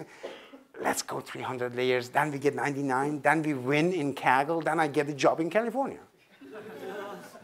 Well, you can do that. It works. It seems it's working nowadays. OK. As one of the examples that we want to talk about, how much time we have? We have time. 10 more minutes. So I want to start talking about autoencoders.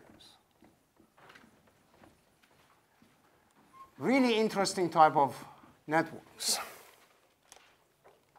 So the autoencoders, you get some neurons, and then the next layer is smaller than the other layer. And then you build, basically, you start building things back up. So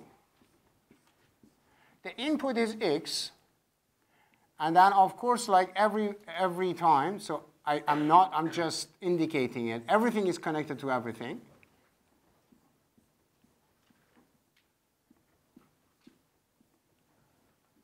And what comes out is also X, or is supposed to be X. So I put X in, and I want to get X out. So X in, X out. There's no Y. First question, excuse me for the stupid questions. Why should we do this?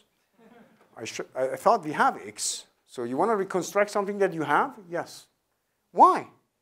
Well, if I start with N, then the next layer has half of N neurons, and here has half of that, and so on.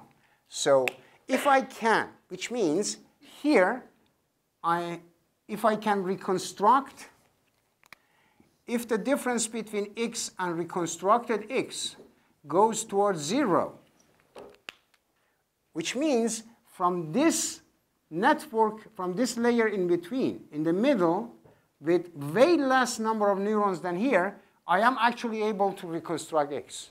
If that's the case, what is this? What is the deepest in the middle? That's a compressed version of X. Oh, can you use neural networks to compress stuff? Oh, fantastically. So can they be a competitor of PCA? Yes, they can. PCA is linear, they are nonlinear. So why we are not using them? Well, PCA can take anything. This is a neural network still. You can put 2,000, 3,000, 4,000. You cannot put 1 million here. It would be tough to train. So if I do that, I can basically come up with a neural network type of compression. So this is based on the bottleneck concept.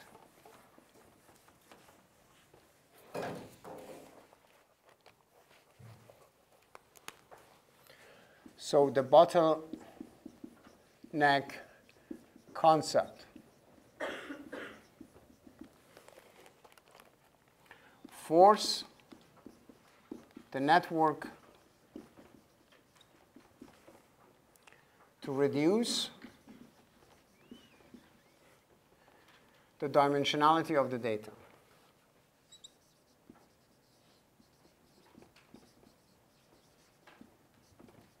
Of the data.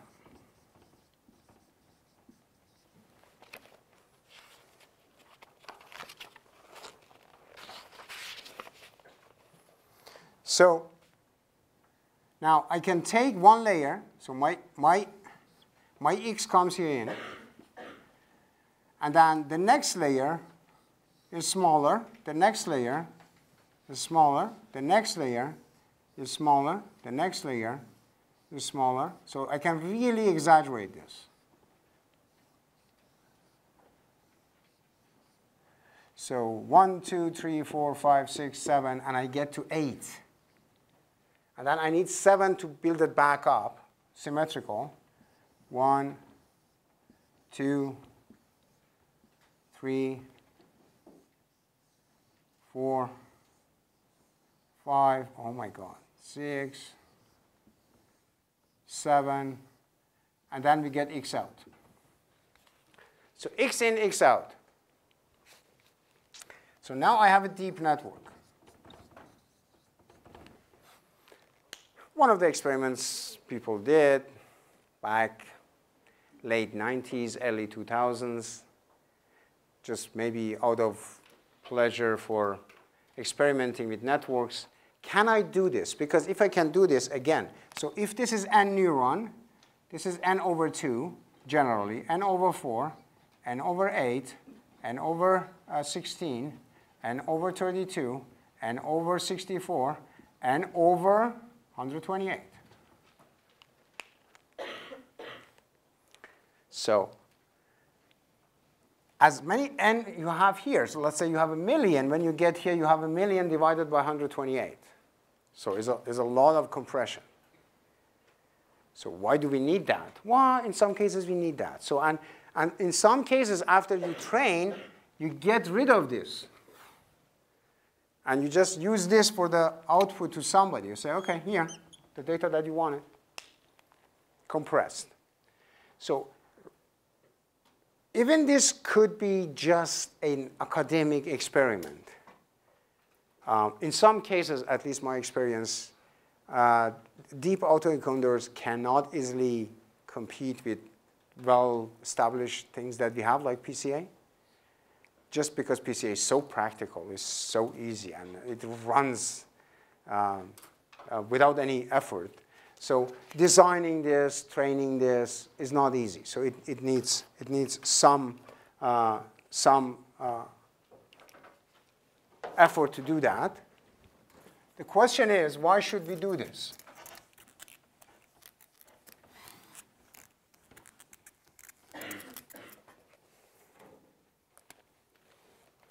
So the inputs that you get, let's say they are normalized between 0 and 1 in D dimension, and the encoding Y is also belonging to 0 and 1 and is D prime dimensionality, and D prime is much smaller than D. And the decoding Z is some sort of function G, the weight W star times Y plus a bias B star. So now I'm talking about something that I have not explained here. So this is encoding. This is decoding. So you push it through a much more compact representation, and you try to reconstruct it from a much smaller vector, and you build it back up. And of course, this will not be exactly x. It will be an estimate of x, and you try to push it. You can do that with images. Put an image here, and the same guy, the same face, and the same face should come out. So if that happens, grab this. That's a very nice compressed version of that face. Why should I need that? For additional steps that you may need. You're working with it, visualization, other type of classification. It's a nice thing to have compressed information. So now you have here W, and you have here W star. Why? Because W star is the transpose of W.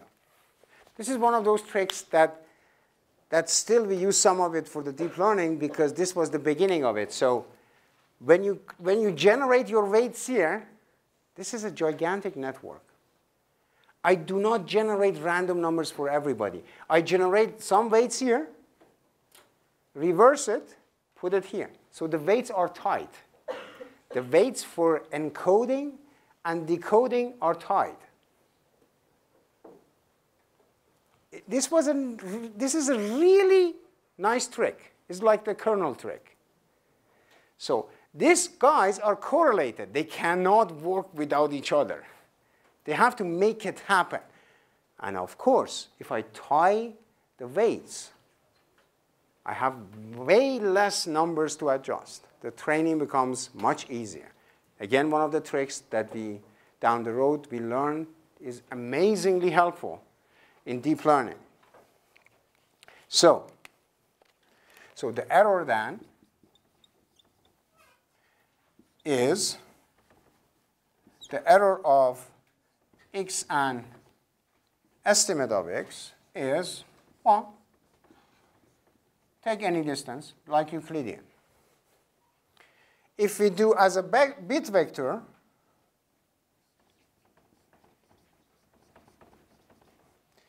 then we calculate it as an entropy, then this is minus the sum of k equal 1 to d of x sub k log of x hat sub k plus 1 minus x sub k times log of 1 minus x hat sub k. So now I'm writing the error as in tradition of entropy if I'm working with the bit vectors. So, and this is your cross entropy loss function. The cross entropy loss function. Fundamentally the same thing, but more convenient in working with stuff. So, before I let you go, I just want to get to some questions, and then we can ferment over these questions over the reading week. And then when we come back, and then we just dive back in the deep learning and say, OK, what is all the fuss about? So how does it work? So some questions.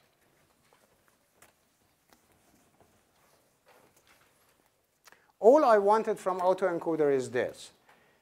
You can use, this is not the start of deep learning for us, although the autoencoders can be deep. Because something like this you cannot train.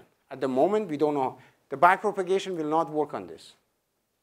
It will not work on this. You need some tricks. And these are the tricks that we invented to do any type of deep learning. So if you're 1995, it doesn't work. If you're 2000, it doesn't work. If you're 2006 or 7, it may work. So how to train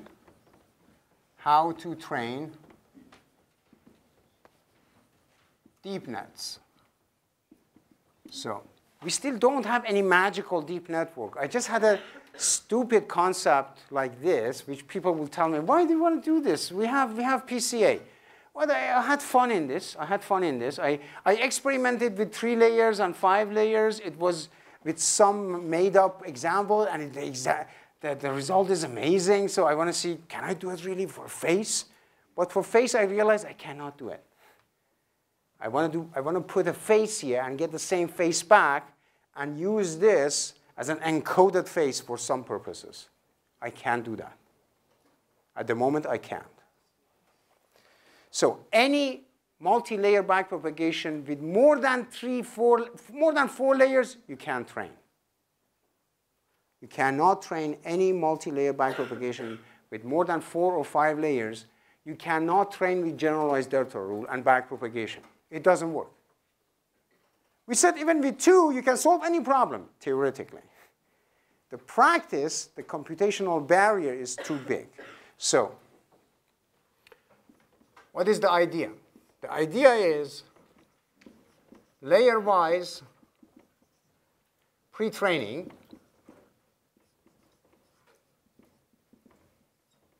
followed by greedy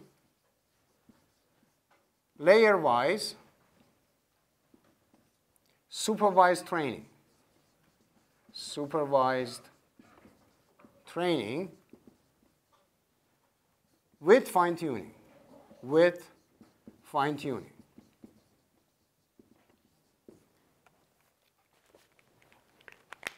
So some people came up with the idea you cannot train this, and you cannot train any multi-layer network with more than, let's say, 5 layers. So we can do it this way. We can do layer-wise pre-training. What does that supposed to mean? It means, OK, you cannot train this. That's OK. Can I take these 2 and train them? What do you mean? You want to, the output comes from all the way here. What happens if I take this out? Just stick with me. Is it easy to train 2 layers? Yeah, of course, we can train 2 layers. So if I could figure out a way to take 2 layers, 2 layers, 2 layers, take them out, train them, put them back in, would be OK with that? Well, I don't know how you want to do it, but if you do it, OK. By the greedy layer-wise supervised training, and then after that fine-tuning. Still, some people don't get it at the first sight. So if you cannot train the entire network, let's do layer-wise training.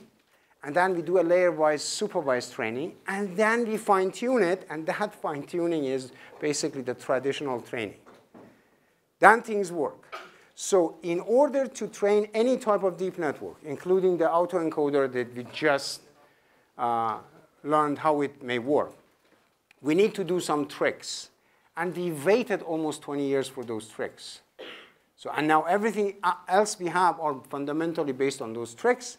But then we got also other type of networks, other type of topologies that are completely new, have nothing to do with MLP. And they work in a different way. And they let us do way more in the complex feature space than with MLP. So we will work with that. So quiz number 3 is coming. And assignment number 2 is coming. You will get a little bit more time beyond the reading week, such that if you want to do it during reading week, after reading week is up to you. So we will be in touch for that. Other than that, enjoy your reading week and stay safe.